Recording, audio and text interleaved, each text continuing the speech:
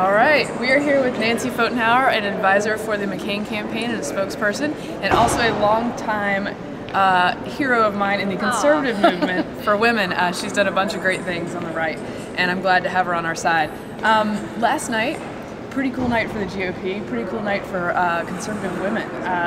What was your take on it? Oh, she hit it out of the ballpark. I mean, it was funny because the last few days when the kind of establishment media has been running all over the place trying to dismiss this woman's achievements and basically denigrate her talent, they kept saying to me, "Aren't you worried about the big speech?" And I said, no, I'm thrilled because your guys' coverage is going to make everybody tune in, and she is going to hit it out of the ballpark, and she did. The American people got to see why we love her and why she's someone that we were thrilled to have on the ticket. Well, she's quite the performer. I thought all week, I was like, this girl's going to deliver. You guys wait. I was really, really impressed. I think a lot of people will be, independents as well. Do you think she still has the ability to reach out to independent women? I think she does, and I think she has a very strong capability to reach out to Reagan Democrats. I mean, she is a real person with a compelling story and an understanding of their needs and what matters to them. And she's a patriot. She's in favor of a smaller government. She has a strong faith, but she works with anybody to get the job done. And so I think she's not even the secret weapon now. She's just the weapon.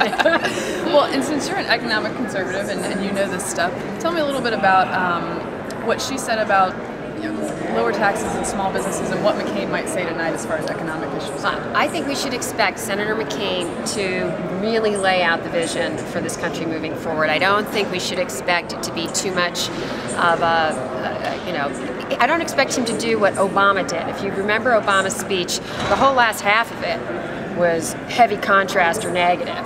I don't expect that to come from Senator McCain. I think that Governor Palin did such a fantastic job last night that he can really just focus on the future. And he'll go through and he'll talk about how you never raise taxes in an economic downturn. Doesn't matter if you're Republican or Democrat, the laws of economics just don't support that. And he might go through things like the raising income taxes, raising taxes on the wages subject to the payroll tax, how his health care plan is the equivalent of about $3,000 tax per family.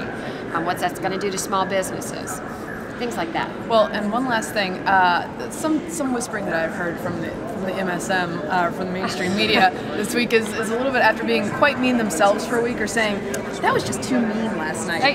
The Republicans were so mean. What do you think of that? And is there a danger of sort of undercutting the message at the convention? Oh, I mean, they don't know what to do. They're completely desperate. They don't know what to make of a Sarah Palin. I mean, and they don't understand her appeal. So they keep kind of looking at it, in this reptilian kind of distant manner and going, this doesn't make sense to me. Like, guess what? It makes sense to the rest of the country. We love her. She's exactly the type of leader we want. Well, I think it's definitely making sense to people, and I'm glad she got up on that stage and knocked it out of the park. Knocked it out of the park. Yes. Well, thank you for being with us, and I'm looking forward to McCain tonight. My pleasure, Mary Catherine. Delighted to be here. Thanks very much, Nancy.